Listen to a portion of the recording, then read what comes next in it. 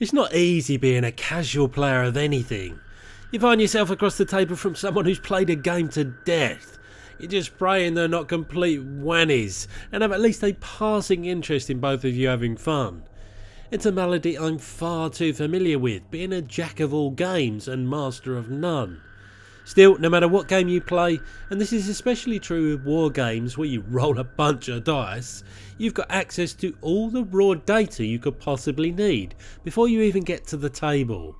Data that can give you a head start and an edge over anyone just relying on experience. So what does that look like in the grim dark, and why should you care?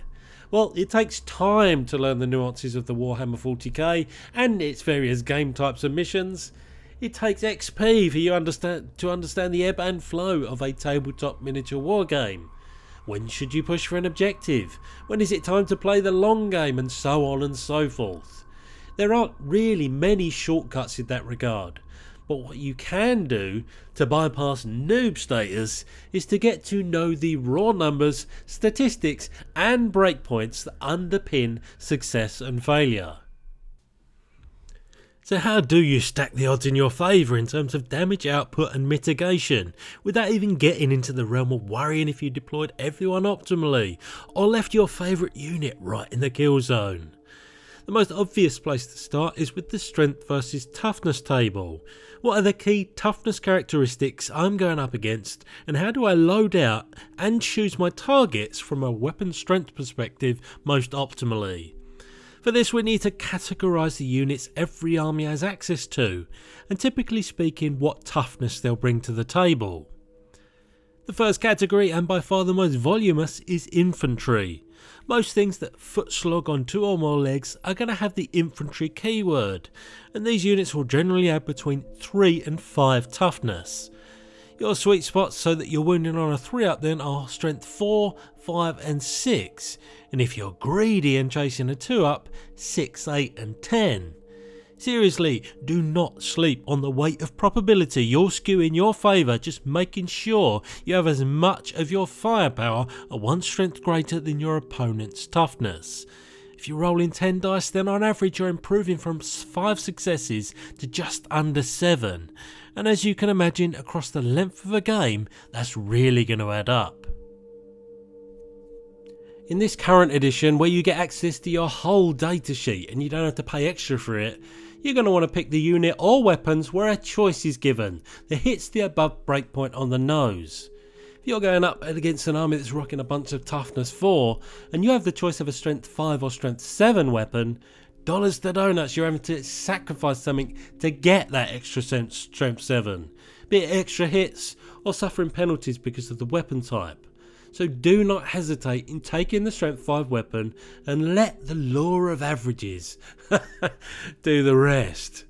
Don't fret as much about getting to the 2-up breakpoint with your infantry killer guns unless you can do so without sacrificing anything. Using the previous example, however, when you have the choice of taking a strength 7 or 8 weapon against toughness 4, then it's the obvious choice to take the 8. So whilst infantry might take all the limelight and the most of your attention, the second unit type you need to consider is vehicles. Now, these little oft mechanical piggies have some subtypes to consider, but broadly speaking, vehicles range most commonly anywhere between toughness 6 all the way up to toughness 13. It's at this point in the toughness spectrum that you're not always then going to be able to bank on rolling 3-ups to wound. So just remember that every statistical breakpoint is important. If you can't get higher strength, just aim for equal, and thus a 4-up. And then when we get to the tippy top of this range, try and avoid the need to roll a 6-up. The lowest toughness of vehicle will tend to be your walkers. Think of them mostly as mechanised infantry, with a usual range between 7 and 10 toughness. You've then got generic vehicles, those that don't necessarily walk, fly and are not titanic. Now this is where you'll find the bulk of enemy vehicles residing, and as such they have the largest range. On average though, these will be in the toughness 8 to 12 range. Next up is your units that can fly, which are pretty well analogous with ground-based vehicles, but those specifically classified as aircraft you'll often find in the 8 to 10 range.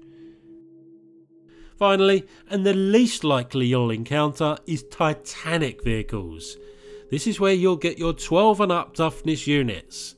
So the best bet when we get to these lofty heights is just to simply focus on volume of attacks, trying to avoid having half the strength of the unit's toughness and thus a 6 up to wound, and then just prioritise weapon profiles with a reasonable armour penetration value.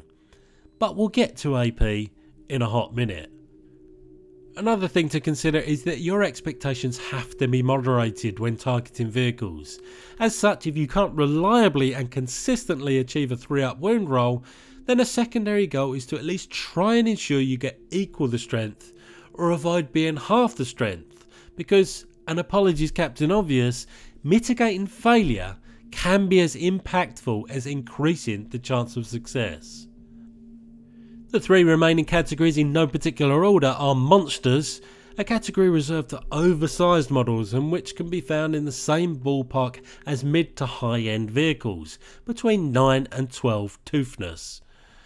Mounted units are next, generally riding on the back of something, think cavalry or something lightly armoured that floats above the ground.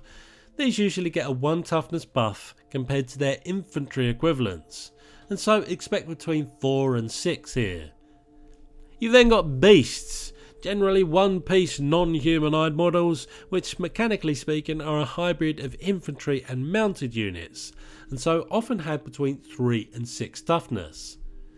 Finally then we have swarm units, which are few and far between, but these tend to be in the low toughness range 2 and 3, generally compensating then with more wounds than your rank and file infantry.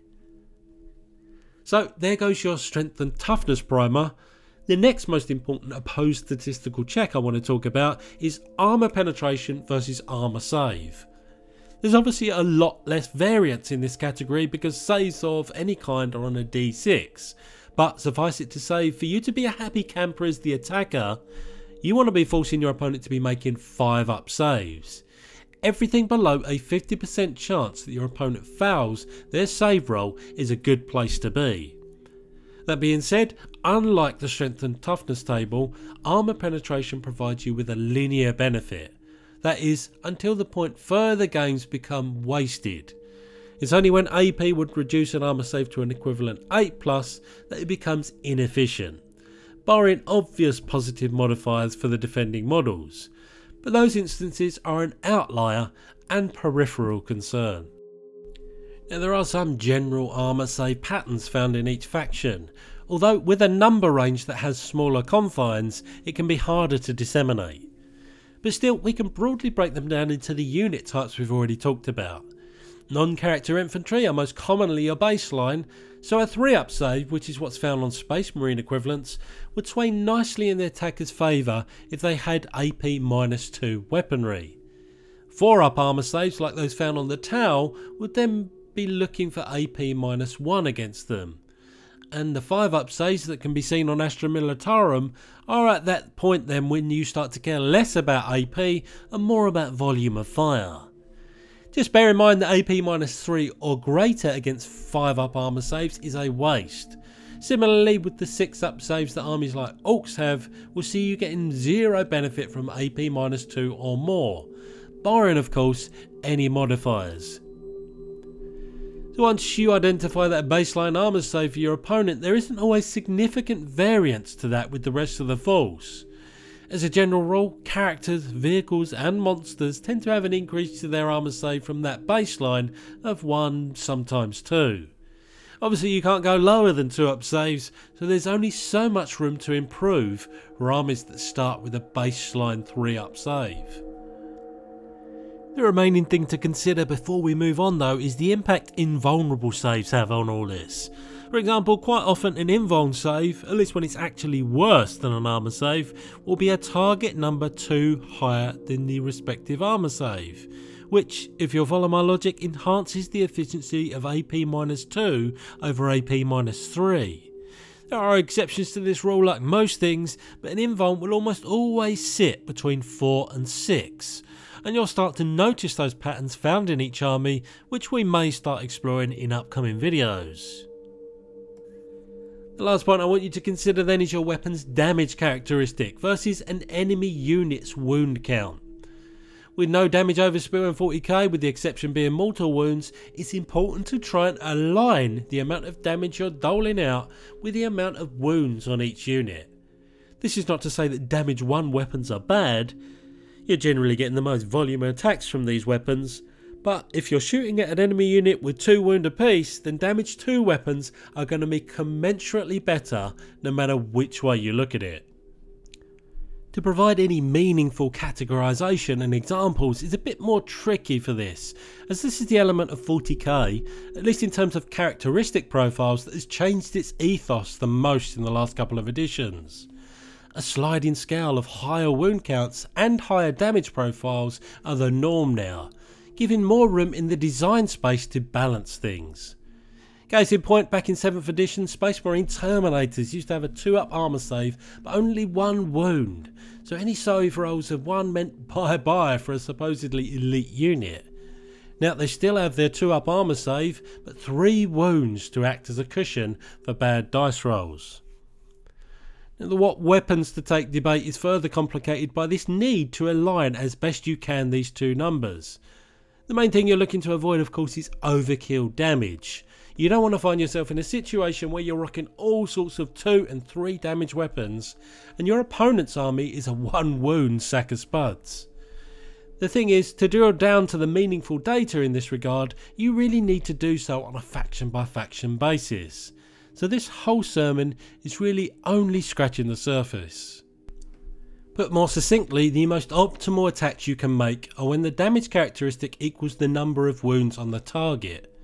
1 damage is never bad per se, so long as your volume of firepower is in the lots of column, but what you're also looking for is a damage characteristic that is divisible by a whole number to the target's wound characteristic. So continuing this logic, 2 damage is comparably superior to 1 when attacking models with 4 or 6 wounds, but not quite as optimal against 3 and 5. And whilst a lot of this logic is right there front and centre, it's sometimes forgotten how easy it is for you to just collect a few pieces of information in preparation for a contest, and it taking you a long way towards success.